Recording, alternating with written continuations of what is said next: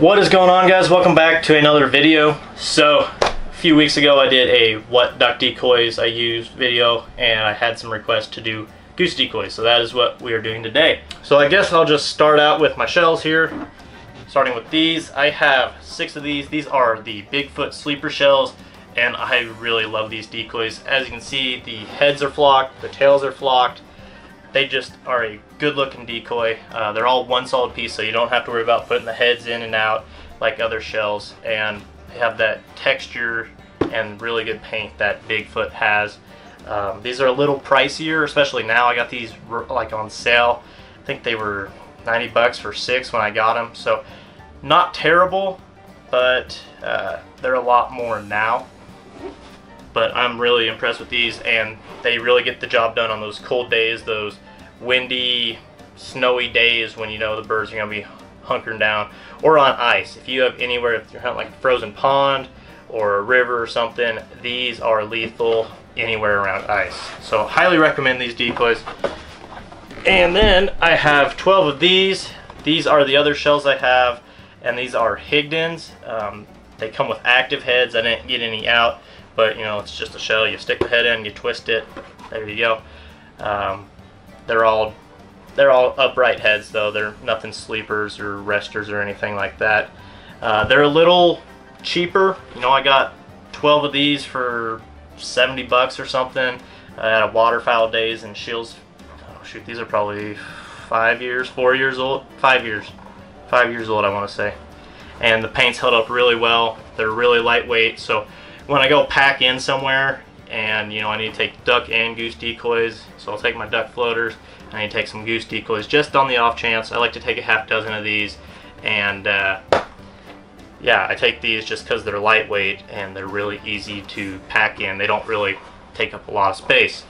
So these are really good decoys as well, just a little cheaper. I've got a crack in this one here, probably from putting the heads on in the cold or something.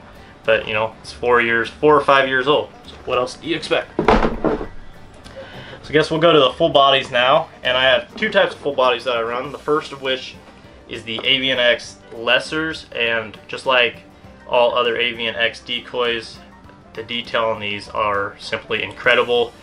I got these 2 or 3 years ago from a buddy. He had a whole bunch of them, and he was moving to a place they don't have geese, so he had to sell all his goose decoys. I said I'd take 2 dozen of these, and I'm really happy. I mean, the detail on the head alone, it's flocked. They've got like creases like an actual goose, and these things look amazing. The only problem, and I'll get that here, the only problem with these is the stakes they come with don't work, you know, when you're trying to put them in frozen ground. They only give you the like stakes you have to stick in the ground. They don't give you ones like this. So this is a GHG stake, had a bunch of extra ones, and we just knocked off the ends here. So then you just like a green headgear or any other field decoy I would expect, and you can even jam it up in one of the sides there so they don't move on windy days. But that's how we got around that. Otherwise we just would have to sit them on the ground, and I mean, they still work like that, but just having a little bit of movement works a lot better.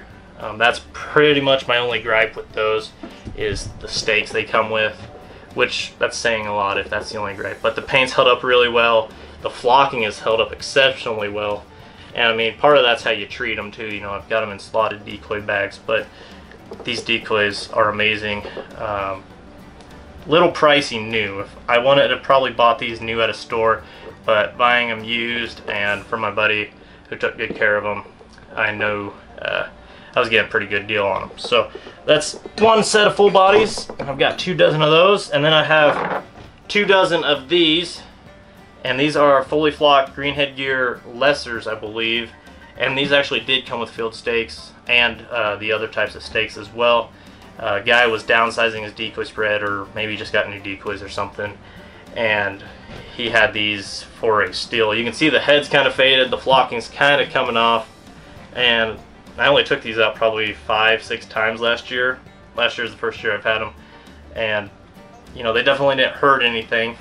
The flocking helps, but so far so good with them. You know, I don't really have any complaints on them yet. I haven't noticed them flaring any birds. The paint's held up really well for as many times as I've had them out. I think this year will be more telling on these, but you know, they look really good too. The fully flocked part is what really got my eye, and hopefully get some more geese in with these as well. That's all I have for fully flocked and shells. I have two other types of decoys, and here's one of them. These are green headgear Goose floaters, and as you can tell, these are very old. These are I want to say 7 years old. I got these back in college and hunted with them quite a bit. You can see the paint starting to chip off on parts of it, which is a 7-year-old decoy, you know, and I banged it around my back throughout college, and it's held up. I mean, they've held up pretty well. I need to reflock them for sure, but they've been good decoys.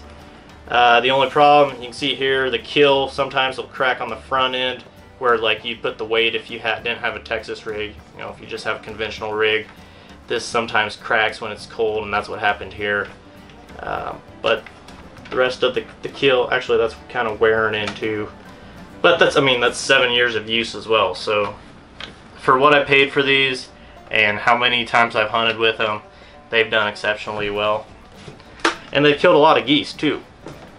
And then the final ones, and I've got 4 of those. I've got final ones. If you guys have seen these, if you watched my decoy unboxing video, these are the new green headgear floaters, and these are pro grade, so there's not a ton of difference to these two. So I got 4 when I bought these. I got 6 when I bought these, and they were the same price. The paint scheme's pretty similar. This one kind of seems to be a little more, have like a little bit more green in it, almost like an olive green compared to just brown. But the heads on these are a lot more lifelike. This comes with 6 different head styles, including a sleeper. These are all just really active style, but they're very similar decoys. We'll see how the paint holds up on these. The kill system, they don't even have a hole in the front end of the kill here, I'm just noticing. But yeah, we'll see how these hold up. If they're anywhere like these ones, they're gonna do just as well. And I'm gonna run them all at the same time. You know, 10 geese is better than 4 geese. It's kind of what I'm thinking, especially on heavy migration days. Other times I might just take a few of them out, the better looking ones. I don't know, just kind of depends on what the scouting says. But that's all I have for goose decoys. Hopefully you guys enjoyed this video. If you did, be sure to leave me a thumbs up. Always helps me out. Drop a comment, let me know what your thoughts were, guys. What questions do you have about these decoys? Maybe I didn't explain something about each one enough or something, or what, you know, maybe you have some comments. Which ones do you like the best? Let me know down below. Subscribe if you haven't already, so you can stay up to date with the latest videos. We've got hunting season just a month away, literally a month away when I'm filming this, guys, is teal season here in Nebraska, so those will come out soon. Dove season 3 weeks away. We've got a couple more hunting boot camps coming at you, a lot of teal emphasis. And we're going to have some fishing videos too. If you guys like trout fishing, stay tuned, because I'll have some trout fishing videos very soon for you guys. And then some cooking videos as well. So if any of that is up your alley, be sure to hit that subscribe button and hit the little bell right next to it if you are already subscribed, so you can never miss out on a new video. And we'll catch you out there, guys. See ya.